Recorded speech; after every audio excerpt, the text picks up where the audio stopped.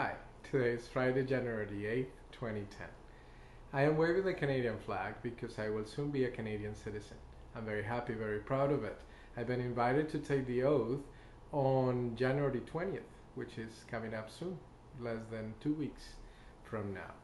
And that's a very exciting moment for me because I've been waiting for a long time.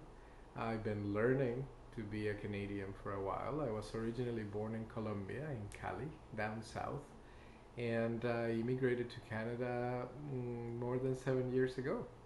And I've been in this lovely land, welcoming land, for a while, and I feel that I have become part of it. In my back, I have Peter Mansbridge from the National, the CBC channel, the Canadian Broadcast Corporation, which is a symbol of this country, as many other things like the maple leaf on the flag that I was waving.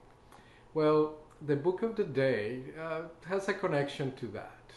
I've mentioned on my blog before that I like writing and that I enjoy expressing myself through words.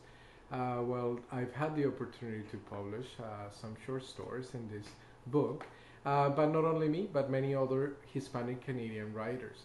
More than 20 of them are in this compilation.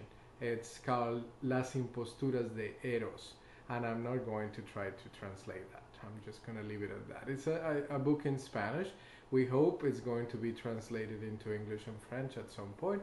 But Las Imposturas de Eros tells love stories from new immigrants and their connection and relation to love in different instances, be it through the internet, through the past, through the present, through new relations, alternative options.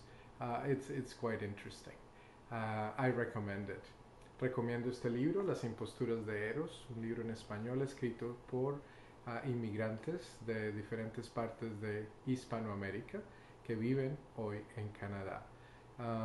He dicho que en unas pocas semanas estaré tomando mi juramento de ciudadanía como nuevo canadiense. Estoy muy feliz por la noticia y la quiero compartir en mi blog. Una buena noche, good night, and we'll talk tomorrow. Bye bye.